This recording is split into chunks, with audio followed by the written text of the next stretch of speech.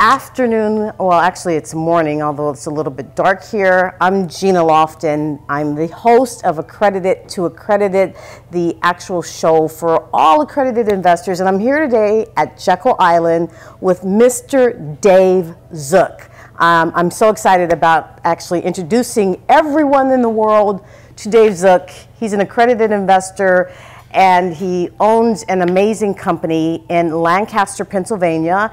And I would love for him to talk about what he does and his journey and how he can provide more value to more people to help them build wealth.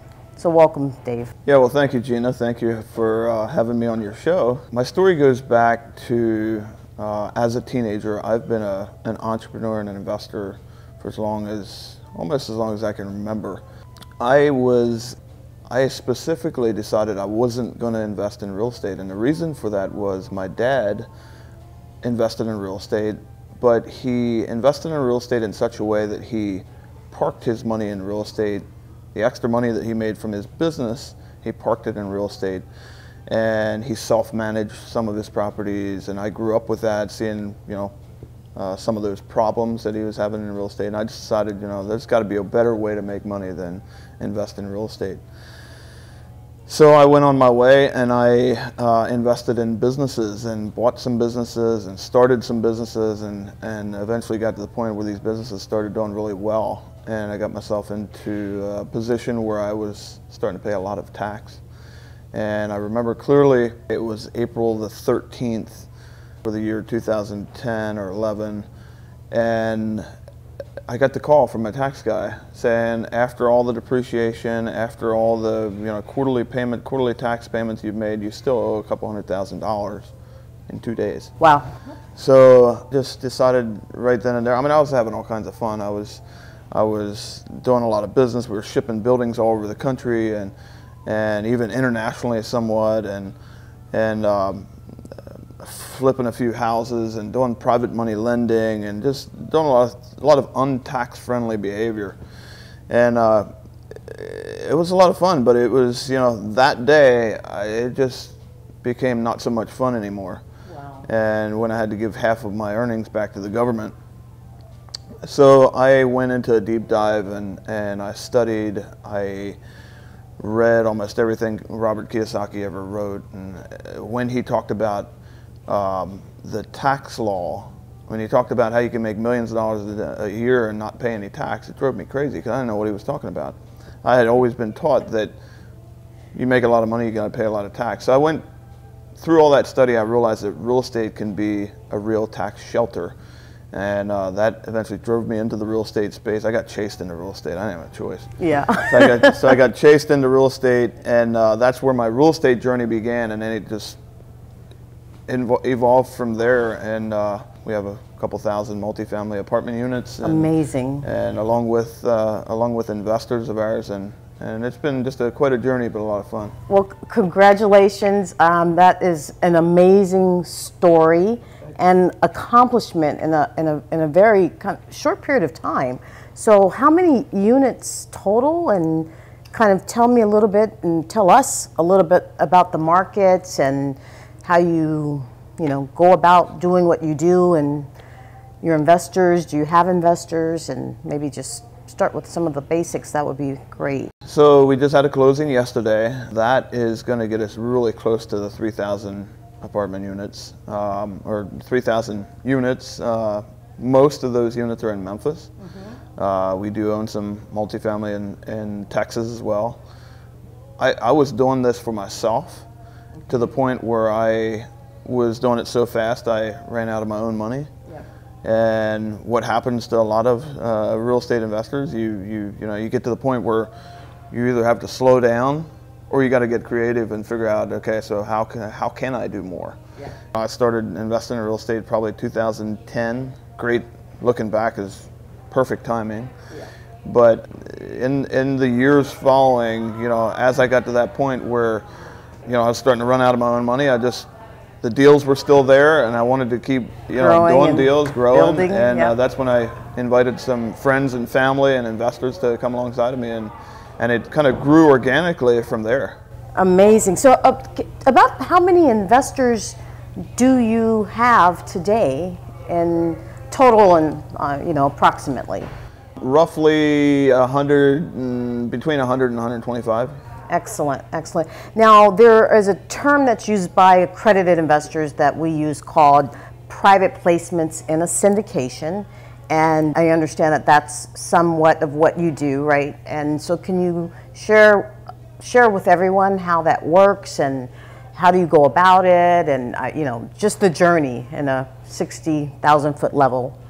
So investing in a private placement or a syndication is simply this. You leverage other people's time, talents. It's a safer way to invest because you get to use, typically you get to use leverage without having to guarantee the debt, having to sign on a note.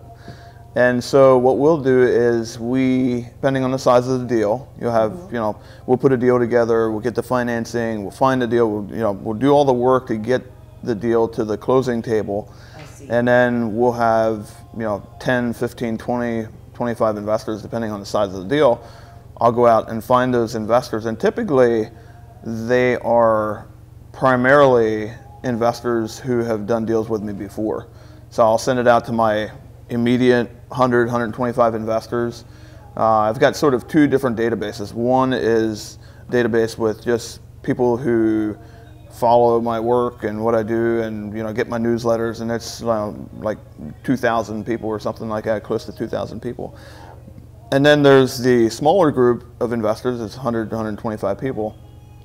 They get to see the deal first. So typically 80 to 85% of my deals are funded by just my small core group. And then I specifically carve out a piece of the deal to send out to the other group, or people that have put their name in and say, hey, when you get a deal, I want to be in it.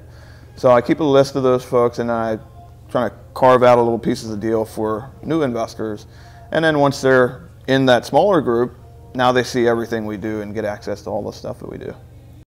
So I know that the show primarily accredited investors, and that's why it's called Accredited to Accredited. Dave, are there instances in which you allow non-accredited investors into your opportunities, and can you talk about when that is possible? Yeah, there are a few times. Typically it's when it's a smaller deal and there's rules. There's rules to the game. There's very specific SEC rules that say, look, if you allow accredited investors, you can do, there's a lot fewer rules. Yes. If you bring in non-accredited investors, then there's a lot of rules. Right. So, occasionally I'll open it up to non-accredited investors just because I may have a list of those folks that say, hey, look, when you get a deal, I want to be in it. Exactly. Primarily it's for accredited investors only. Yep. Okay, no, that was basically my understanding as well. And let's just say there's something that's called a self-directed IRA. Is that allowed in your specific opportunities? And if so, how does that work? I have a guy working for me full-time, and he helps me with investor relations and making sure the paperwork's all completed and documents are all signed and all that. But one of his jobs is working with our IRA, self-directed IRA custodian and the investor, because the truth is the investor isn't running around doing his business, and he's typically not 100% up to the rules and all the different things that he's even capable of doing within his self-directed IRA. Yes. So we kind of bridge that gap between the custodian and the investor and try to make that as smooth as we possibly can. And one of the guys on my team helps with that paperwork flow and helps make that really easy for the investor. Fills out a lot of those documents, because we're doing it several times a week. The investor typically is doing it like once a year or once every 2 years, and you just can't stay fluent when you only do it once a year. Exactly. So we try to make that as smooth as we possibly can and help assist in that. Excellent. So with that, how frequently does the investor get their, let's just say, payment? Is it a monthly basis, quarterly, semi-annual, and how does that work? Almost always it's a quarterly distribution setup. I've done it monthly It depends. It also depends on what deal it's in. I know. So we have a big ATM portfolio, and that's on a monthly distribution schedule. But typically, in our real estate deals, it's quarterly.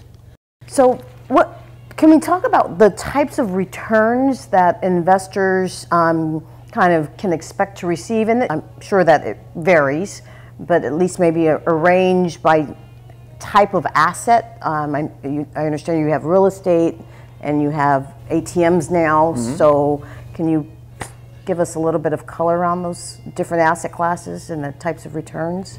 We are always striving to be in the double digits. Wow. The real estate multifamily apartments, as you know, has gotten really competitive. And it's harder than it was back in 2009, 10, 11, 12, 13. Mm-hmm. And it keeps getting harder. You know, you got a lot of institutional money chasing that space, and it's been one of the most popular asset classes coming out of the Great Recession. Yep. So, you know, we've seen our, you know, it's a question we ask ourselves, how low do we go? Yeah. You know, and, you know, back in 2012, 13, 14, it was easy to hit the double-digit mark. We've had to accept a little smaller spread. Yeah. We're now seeing properties, I mean, typically if we can't hit the 7 to 9% range, if we can't fit in that window, we don't do the deal. Yeah. We like to return 7 to 9% to our investors in a real estate deal. ATMs is a little different, and it's totally different than real estate. Talking 24.9% cash on cash return. Wow. But it's totally different. I mean, yep. you know, at the end of the 7-year contract, mm-hmm. you don't have much of an asset. Mm-hmm. So the internal rate of return, though, is very similar to real estate. Mm-hmm. And it's also the infinite return is somewhat similar to real estate, where, you know, if you're a heavy taxpayer, you get all of your cash back in the first 3 years. Yep. And then you ride out the last 4 years on free cash flow. Yep. But at the end of, you know, you're dealing with technology. At the end of the 7-year term, your value of that asset is down to almost nothing. So it's just different, but even there, your internal rate of return, you're counting the cash flow, you're counting the tax benefits and the loss of value of your machine. You're still at 15.5%. Oh yeah, I mean, you're in the bank today. You're getting what, 1% if you're lucky. So, and that's why you have your name of your company is Real Asset Investors. So these are real assets that you are investing in. Well, we had a local community bank close to my place. They did a raise. They raised $48 million in a matter of whatever, 2 weeks, around 2-3 weeks, mm-hmm. and they were paying out, I don't know, like 1.2% or something like that. I mean, it's crazy. So yeah, I mean, the search for yield. Yes. I mean, there's a lot of money out there looking for a responsible syndicator or a responsible sponsor, mm-hmm. that they can feel comfortable with, that'll place their money and they'll get great value and a great return. Excellent. No, that's wonderful. So, what are your kind of growth projections, and how do you see the future for Real Asset Investor and for Dave Zook? There will always be an asset. There will always be an asset class that will make sense, and we're not married to the apartment space. We'll do apartments till they don't make, till you can't find deals that make sense anymore. And the temptation to do a deal just because there's money there and your investors are begging you to put their money to work, you just got to fight that, and you just got to say, hey, look, we decided early on that we may only have a 3-4 year window to get this done, and so we're not gonna keep doing apartment deals when the numbers stop working. The numbers stop working, we'll stop and we'll move to another asset class. There's always going to be an asset class that has good value, returns good cash flow, or at least I hope. But from what I've seen, I mean, there's bull and bear market cycles, and there's always going to be an asset class that makes sense, while another asset class may not. Excellent. So if any of the audience can find out more about Real Asset Investor, is there some way to go about doing that, and how could one? Sure. So info at therealassetinvestor.com is the best way to reach us. You'll reach my team. either myself or my team responds to every email that comes in. And when you email in and ask any kind of question, you automatically get enrolled in our database, and now you'll see our monthly newsletters. You'll see maybe some deal flow that comes through occasionally or something like that, but that's the best way to reach us. info@therealassetinvestor.com. Wonderful. Well, we are going to cut it short. I want to actually ask Dave maybe if I could interview him again, because he has a wealth of information, and I think we just scratched the surface. But I do want to thank you so much for sharing your wisdom, your capabilities as an operator with the audience, because like you said, finding an amazing operator to be responsible for one's money, that is the most important thing, is respecting an investor's money because they worked hard for it. And I want to thank you for ensuring the integrity of this business. It is a big responsibility, and it's one that we take very seriously. You know, you're dealing with people's livelihood. You're dealing with you know, their retirement maybe, or you know, who knows what that is, but it is a big responsibility, and we take it seriously. So thanks for having me on your show. Thank you, Dave. Enjoyed it.